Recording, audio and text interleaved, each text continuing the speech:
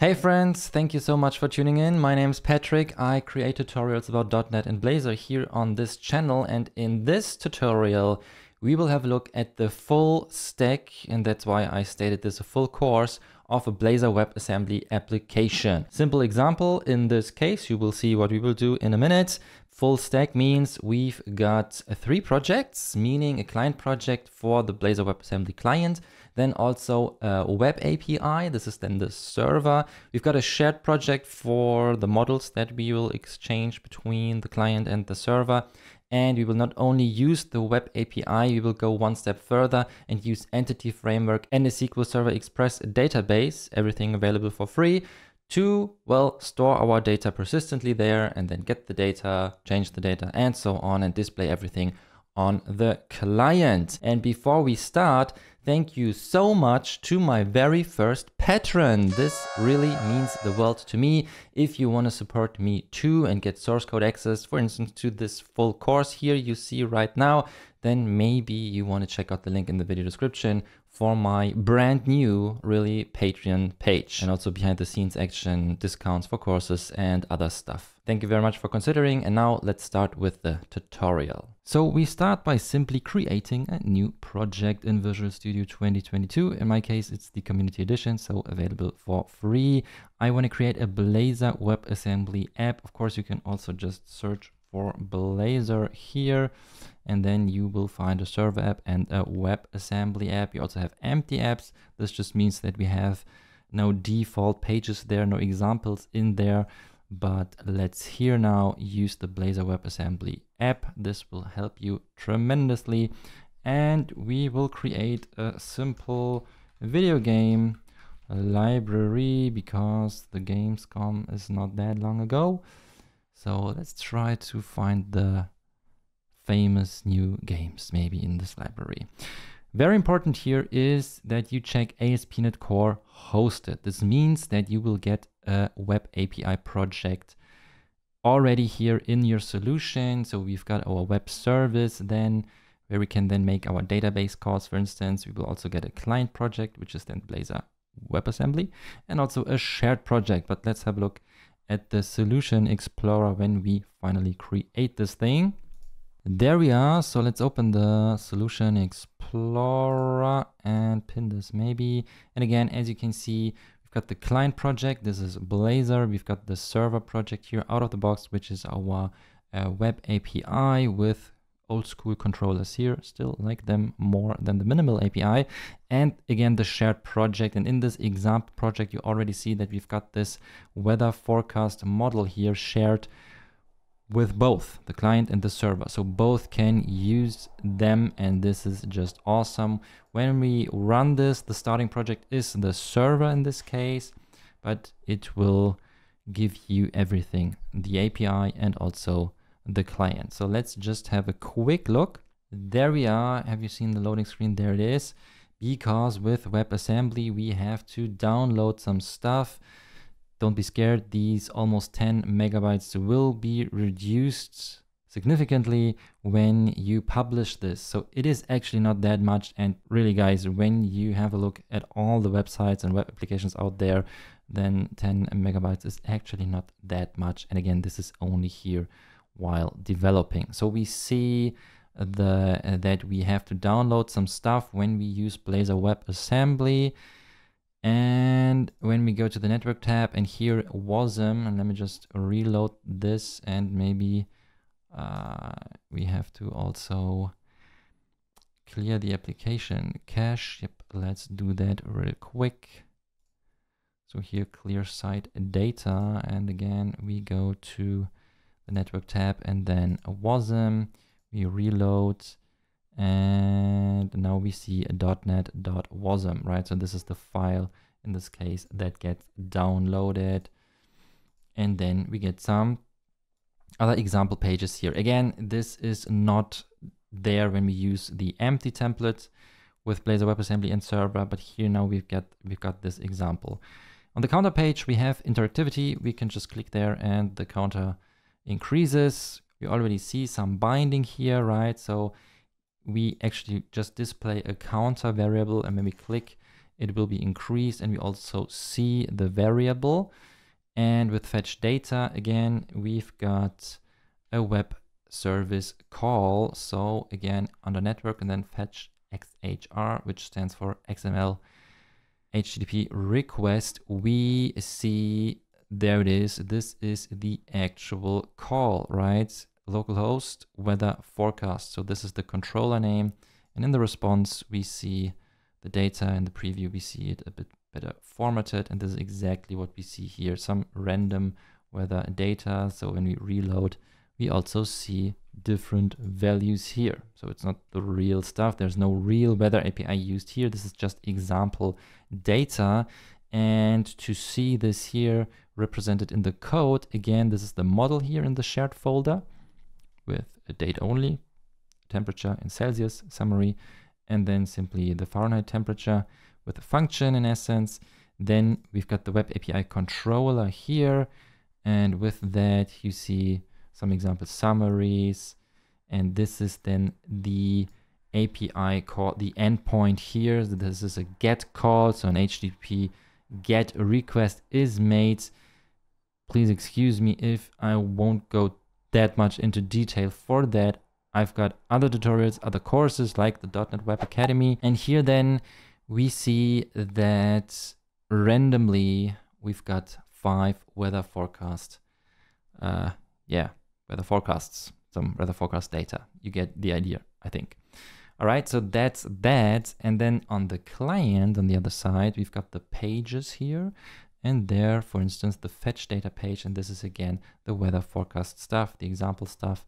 And then I'm stopping the example, or I'm stopping talking about the example. And we will create our little game library. So here then is the actual call. So this is actually already lots of stuff that shows you how Blazor WebAssembly works together with the web API. But now let's create our own stuff. And for that, I'd say we start actually on the backend, and we also start here in the shared folder because I want to create a video game model. So let me just add a new item.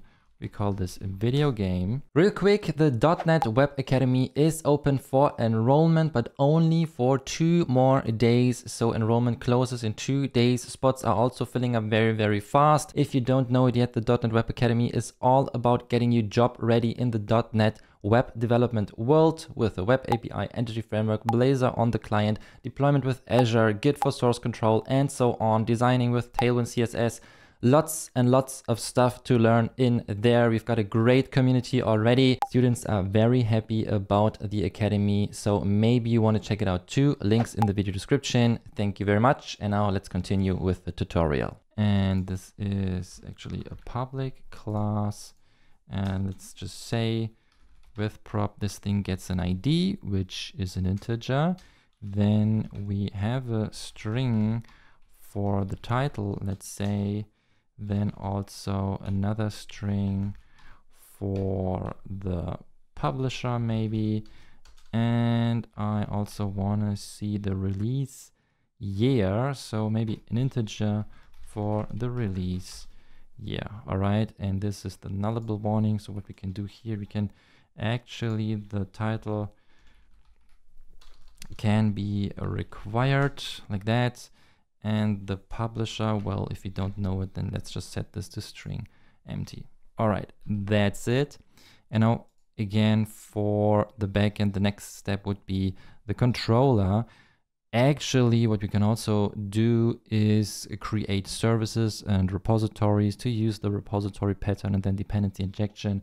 But again, please bear with me here. I don't want to go too deep. There are other tutorials where I do this, and again, also courses. And if you have questions about that, please just ask them in the comments below, and I'll be more than happy to create additional tutorial videos here.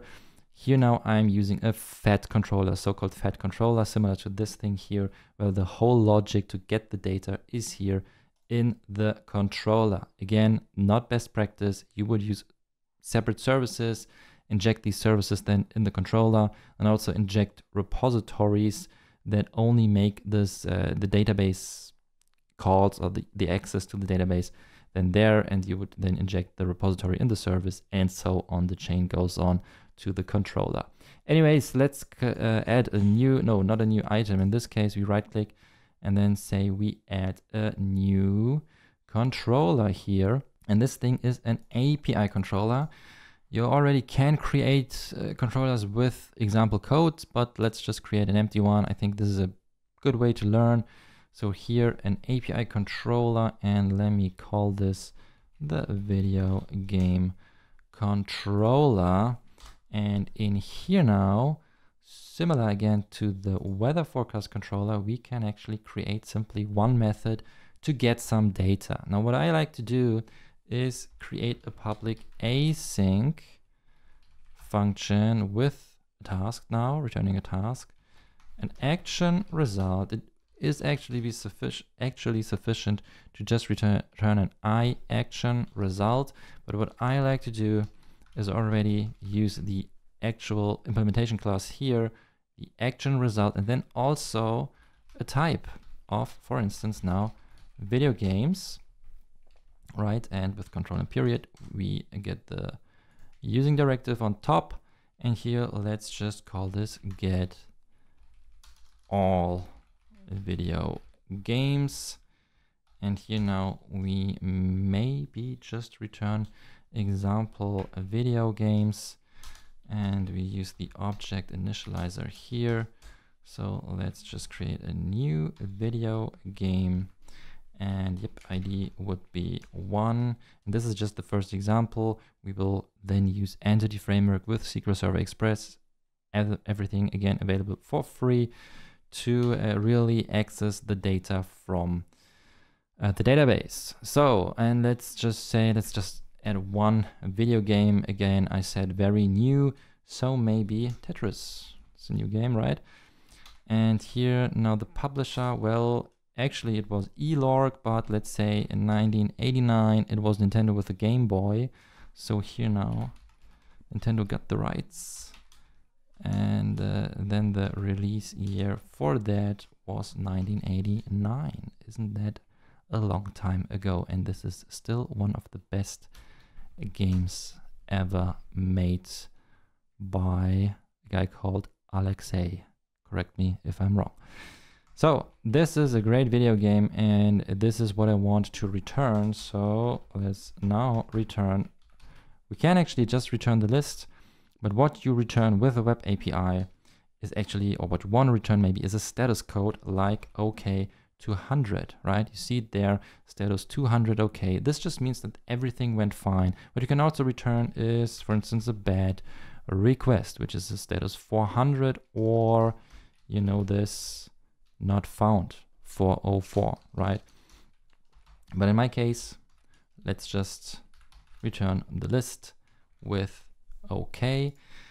Now regarding the routes, what's the route? You see it here on top, that the route for the controller here is API and then in brackets controller. So this means the name of the controller, which is the term which stands in front of the controller term, so simply video game.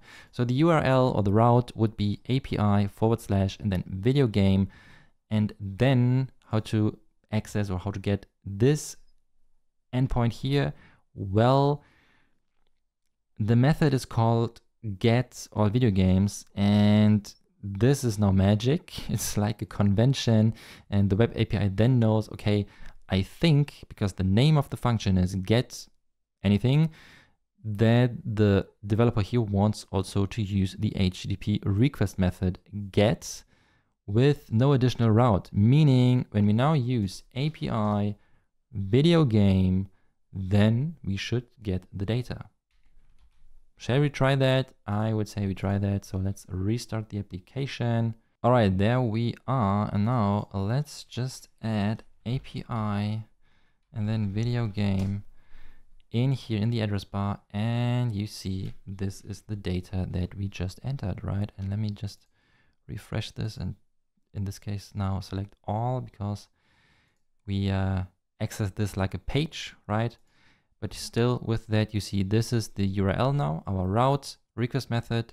As I said, it's just get 200 OK is what we get returned from our web service, from our web API, and this is now the data. Maybe let's just add one more game. So let me just copy this.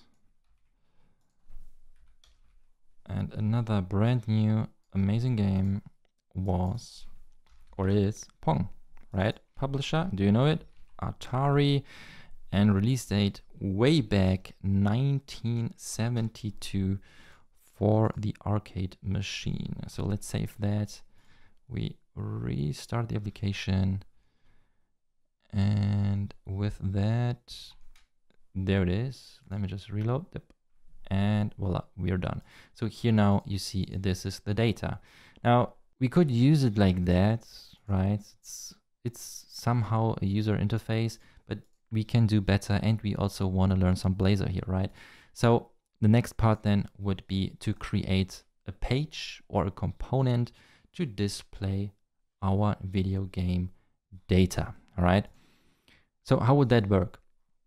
Again, we see the pages, and here now in the fetch data page, for instance, you also see the page directive where we then add a route. And this is the only place where you need to put this, all right? There is no routing file similar to other SPA frameworks in the JavaScript world where you have to configure all the routes. You just say add page, and that's it. Magic. This is everything you have to do. Then when you want to make a web service call, you see it here, you inject the HTTP client. The same thing that is done down here, right?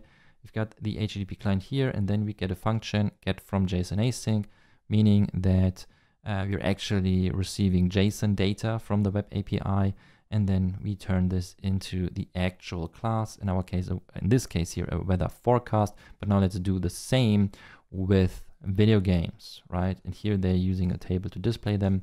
Well, maybe we can use something else here. So let's go back again to the Solution Explorer. Again, this is a page. What else you get is shared components, right? Everything here is kind of component based. This is the beautiful stuff of single page apps or single page application frameworks in essence. Again, you know this maybe already from JavaScript frameworks like Angular or React. And now in Blazor, of course, you can do this too. Really great stuff, really great component model. And here now you see the nav menu component within the nav menu Razor file. And in here now you see other components like the nav link, right? So this is what you can actually see when we access again our Blazor application here. This is the nav menu, and then the nav link is another component nested into the nav menu. All right, so that's that. And now a page in essence is also a component, because we could say, for instance, we remove the page directive and then use another page where we then use the fetch data component. But one step after another, let's now create another page for our video games. So add new Razor component. And if you hear strange noises, this is my new baby girl. I'm really sorry about that. If it's getting on your nerves, I'm sorry. But that way, she's sleeping. She's currently in the baby sling. So yeah, sleeping, that's great. But maybe she's streaming something, and then you might hear some strange or funny noises. Well, anyway, so now we create the video games page. There we are. And again, we can say page / video games, for instance. Let me just save that, restart the application. And if you're wondering why I am restarting this stuff here manually, well, hot reload is giving me a hard time sometimes, but it's too often that I say, all right, I'm just working with hot reload, because sometimes I do not see the change. It simply does not work. I don't know why, so I am just reloading the stuff here manually. So now let's just enter video games. And there it is, our video games page. Isn't that nice? Already works. Let me real quick add this to the nav menu here. So we just copy and paste this. Video games is the route. We can also call this video games, of course. And regarding the icon, I think there is a great icon Aperture. Let's see if this exists. And there it is. Yes, there it is. And if you're wondering why Aperture, and if you're not from the gaming world, well, maybe I can just say the people that played Portal know what this is all about. Aperture Science is a company in there. Anyways, this is not the topic of this video, but great games as well. So we've got the NEF link now, so we can go to fetch data, and then now also to our video games page. Awesome stuff. Now back to the code in here now, video games, and now we want to see them. So maybe for now, let's just use an unordered list, all right, like that. And only if we actually have video games, we want to display them. So what we can do is simply we say, also here we have a list of video games. Did I really call this? Wait a sec, this is wrong. Video games at the page, of course. Now we could use it like that, add the using, but what I rather would do is we have this beautiful imports file here, and in there we can also add this, the whole using actually, like that. Now go back, remove this, and now we still know the video game type. Isn't that nice?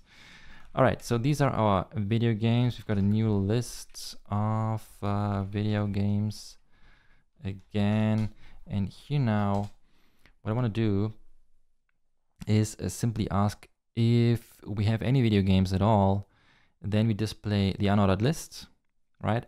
And if not, we display a loading screen or simple loading text. So with add if, we can add some code here. This is amazing. And I just want to ask if the games count is smaller or equal to 0, then we display a little span, not a pan, a span with loading video games. All right. And if we have some, then let's display them again in an unordered list. This is the beginning of the unordered list. And then here we can use a for each, tap twice, game in video games, like that. And here now we just say, oh, it's actually called games. Yeah. And now here we just say, show me the game title, like that, with also the game publisher and also the game release year. I know, great format, right? But again, we can change that. So now the last thing we want to add is the call to get the games, right? And let's do this right when this page was accessed, when this component here starts, or in another word, when this component initializes. And for that, we can use one of Blazor's lifecycle methods. So we can actually override them. And here now you see them.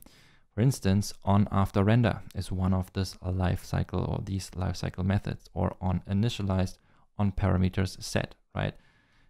These are the most famous ones, I'd say, and these are also the only ones that we really need here. And what I would like to do is really use on initialized async, because this is the very first one.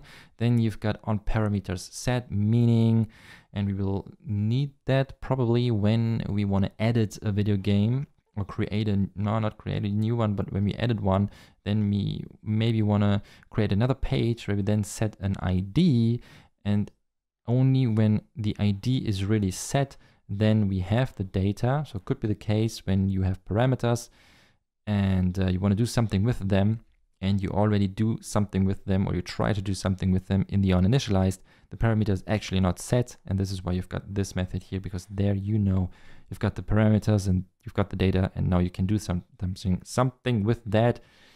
Again, it's, as always, it's really late, and it's sometimes a bit hard to focus. Yeah, when a little baby is fighting against the baby sling. Anyways, with parameters set, you get the idea. You have got the parameters set, and then you can do something with them. And on after render is when the component has been rendered. In this case, then you can do something else. But in this case now, on initialized async, great stuff. So here we add the async, and now we also inject the HTTP client. So HTTP client, call this HTTP, and here now, let's just say var video game, or first result maybe. Oh no, actually that's already the games. So here now I just say wait HTTP, again get from JSON async, we want to get a list of video games, and now comes the URI. And if you paid attention, you know that it's now API and then video game, or games, video game controller, right? That's the name. So a video game. This is what we want. And we need another angle bracket here. And now this should work. So this is our page. Let's see if you now get our data. Restart the application. We see the video games loading, but focus. Of course, this can't work, so we do not set the games here. And we have another, yeah, could be the case. So let me just change that a little. So var result is this, and if the result is actually not null, then we say that our games is now the result. All right, so now this should work. There they are. You saw the loading screen, right? Big fat loading screen. Now we've got Tetris from Nintendo and Pong, Atari, great stuff. So this is how we can now get the data and see the data. But I think it is not that nice to get the data here from the controller directly. It's actually just dummy data, right? It would be great to add entity framework here. And I would say this is exactly what we do next. So what do we need to do that? Well, first of all, we just stop the application and download SQL Server. If you haven't already, you can simply Google for that. There it is, SQL Server downloads. And then you can actually get the Express or the Developer Edition. Doesn't really matter. This is up to you, but these editions are free and we can work with them.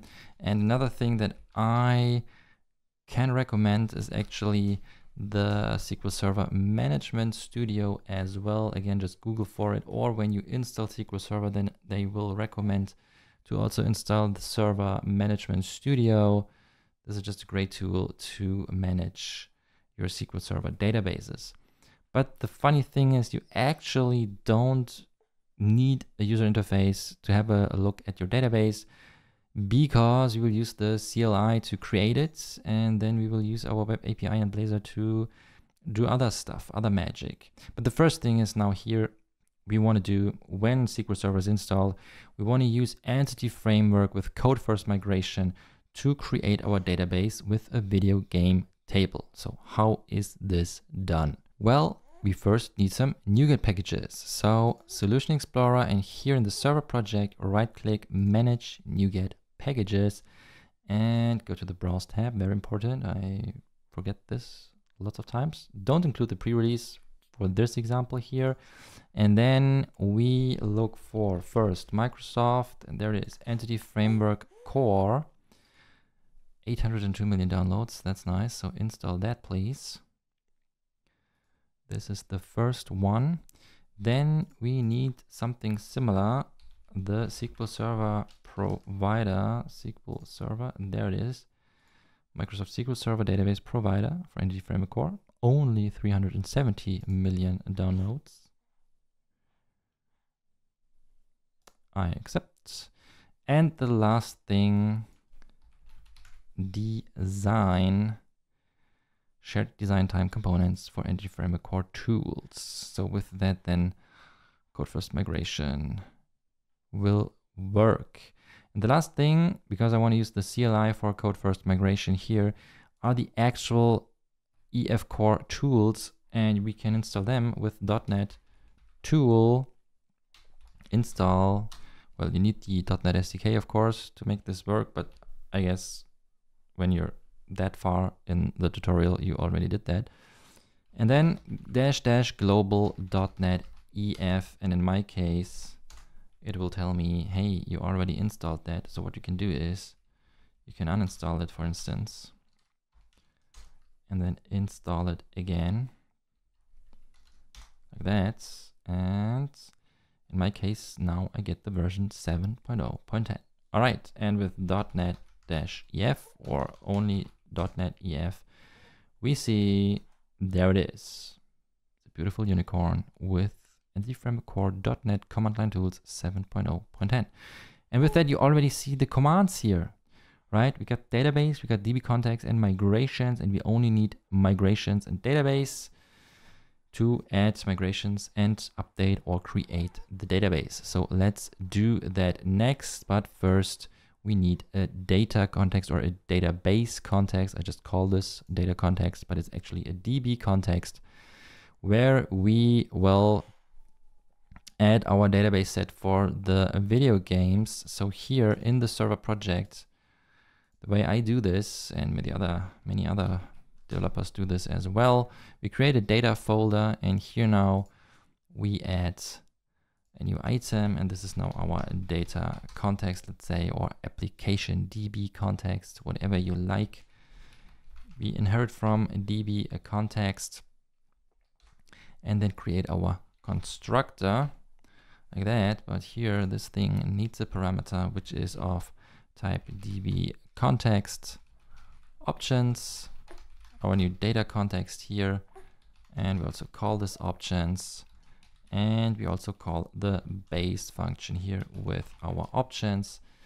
And now the only data set we want to add here, and why do we need a data set? Well, with the data set, we tell Entity Framework that we want the data here we want to see the data here represented as a table. So it's in essence a property. Call this DB set of type now video game, that one. We call this also video games. So this will be the name of the table. All right. So usually you just pluralize the name of the table, but there are debates of that actually. So you can also call the table just video game, but I think video games also is a great name for a table.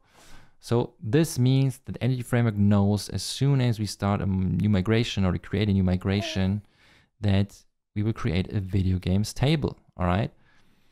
Now the last thing that is, or it's not the last thing, but another thing in our steps here to get a database is to create a connection string, meaning how do we connect to the web API to our database.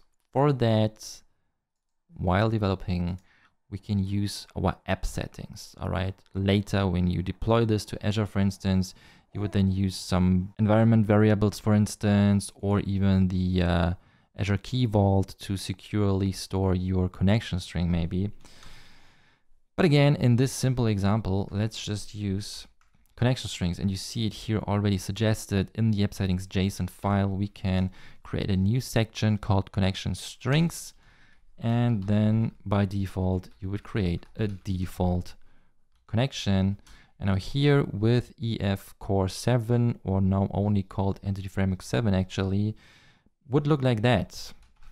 First server, in our case localhost, or in my case because I installed it on my local machine, // and then SQL Express, with a semicolon, and then comes the database name. This is now the video game DB. All right. Then we say trusted underscore connection is true. And after that, this is new to Entity Framework 7, we say trust server certificate also true. That's it. This is our connection string. Server localhost SQL Express, the database, which is, or has to be an equal sign actually, and not a colon. Video game DB, trusted connection is true, and then trust server certificate also set to true. This hopefully works. And after that, we go to the program CS and add the DB context there. So up here, we say builder services, and then add DB context. This will be our data context. And this will again get some options because we want to tell that we actually want to use SQL Server, right? Make sure to add the reference here. And now here we say options, use SQL, that was SQL Server. And with that, we again have to provide the connection string. And for that, we've got the builder configuration and then get connection strings. And you see it here, it's simply shorthand for get section connection strings.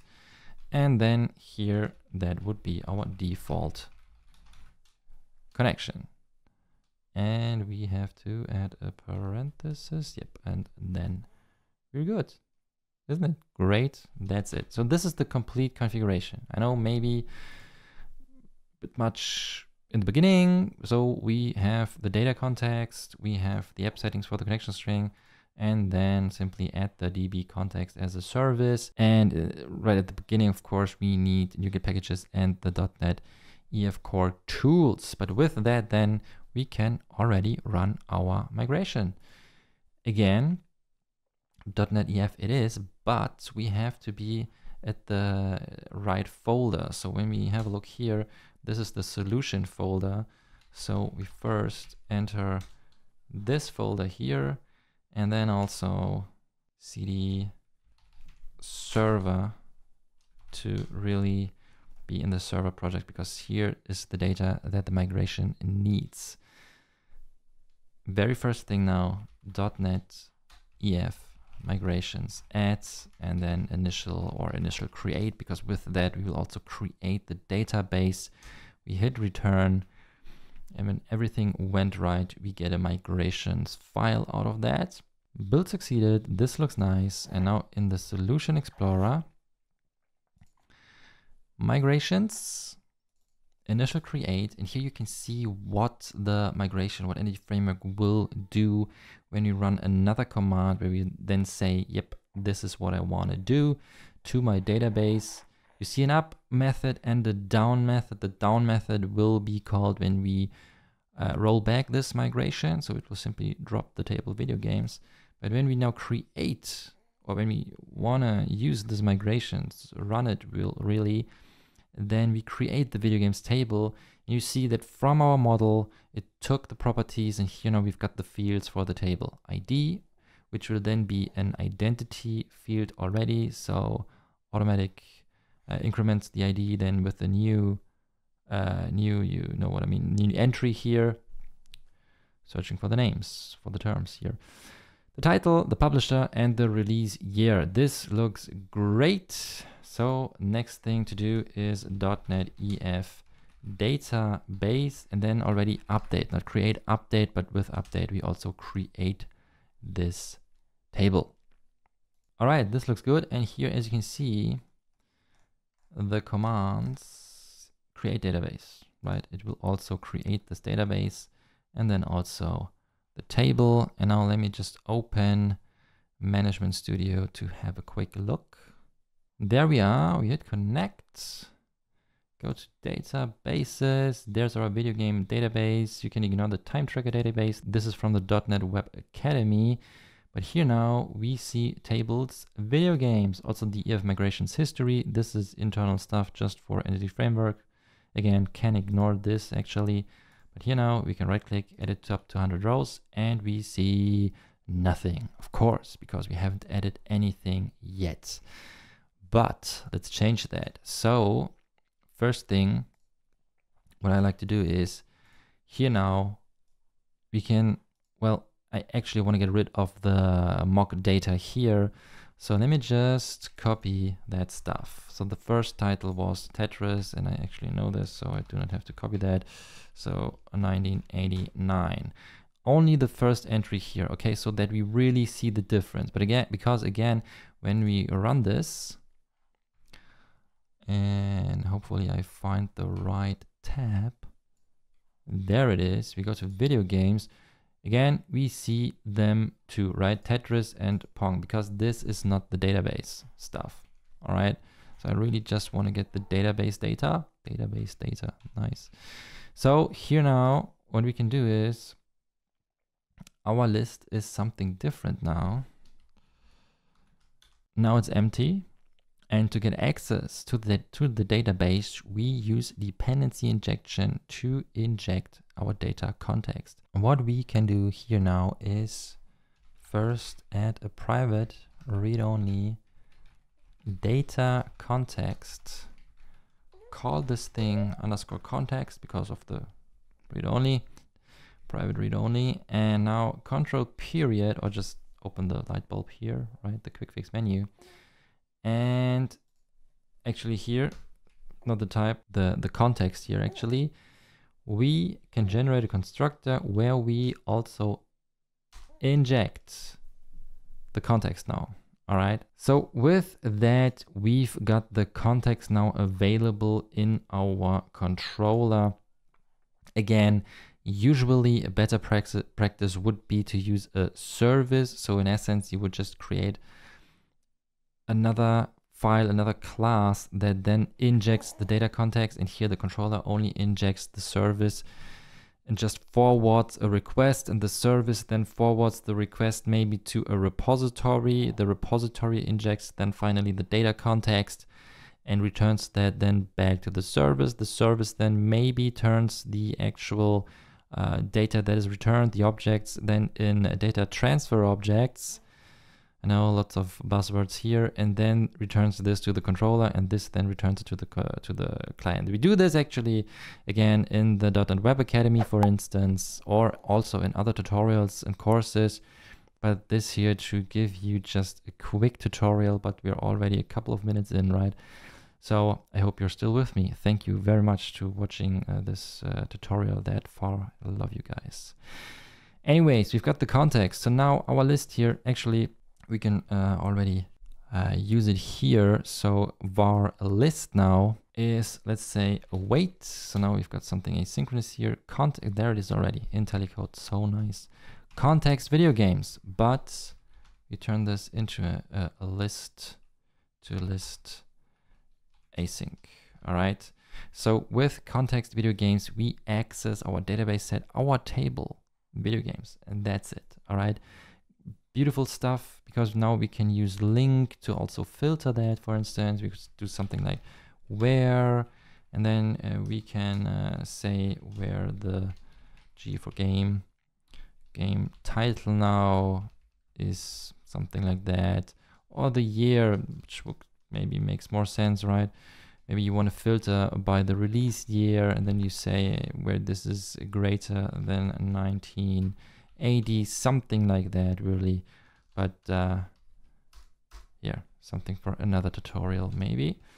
So here now we've got our list of video games from the database. So let's again restart the application. There it is, loading video games. There we have now only Tetris, and to make really, really sure that it's really just the database data, let's just add another one. So here, for instance, Space Invaders. This is from the Taito Corporation. Taito Corporation in the year 1978. That's the one. And now pay attention here. I just changed the entry. I added the entry in the database. I'm not reloading or restarting the application. I just reload the page and I get the data. Isn't that nice? So here again, reload. This is the call, and also we see the data here. Now again, we can do great stuff. For instance, you see 1989, 1978. Maybe you want to order this by the release year. So what we can do is now in here we say order, come on, order by, and then G, and turn that into a list. Restart. And now the order is different, right? So again, great stuff. Now one more thing I'd like to change before we cover the other CRUD operations. So we've got read, right, with the get HTTP request here, but we also can create, update, and delete stuff. So what I want to do is change the way the data is displayed on our page. Unordered list, well, it works, but not that nice maybe. So what I love is the so-called QuickGrid that will come with a .NET 8 out of the box, when I remember properly. But with .NET 7 we also have to install this thing. So when we go to video games here, again, instead of the unordered list, we can add a little grid. But here now in .NET 7 we have to install the NuGet package. So right click the client project in this case, manage NuGet packages. And here we just enter QuickGrid, there it is already. And we have to include the pre-releases in this case, and this is the one, Microsoft ASP.NET Core, components, QuickGrid, but here now I have to use the alpha, not .NET 8 preview, because we're using, or our target framework here now is .NET 7, so the alpha version it is, still works just great. We accept, and with that now, let's just try that. We go here, and here now we just say QuickGrid. That's actually the one, but let me add that to the import razor. So using QuickGrid, now hopefully this works, but we also have to set the items, as you can see here, tgrid item. So let's do that really quick. So items, and this has to be an iQueryable, the type, right? So what you can do is simply say games, and then as queryable, like that. Almost done. It's, again, really quick what we can do here, because the next step is simply the property column, where we set, well, a property, and this now, G for games again, is for instance the title of the game. All right, can close this here, and now let's just copy and paste that for also the publisher and the date or the release year. So release year it is, we save that, we remove that, and now restart our application. And we see the grid. Isn't that nice? Of course, we can change the style, maybe not the best, but it is really clean. And we have a table somehow, right? And the best thing is that we can also add buttons here, for instance, to, well, get to an edit page or anything else, right? So, for instance, if you want to change now the Space Invaders entry, then we can again add another column with an edit button or even a delete button, anything like that. But this is something for part 2. So please, if you're interested in the other CRUD operations with Blazor WebAssembly, Web API, Entity Framework, SQL Server, click on the video here on the screen to see the next part of this video. Until then, thank you very much for watching. See you next time. Take care.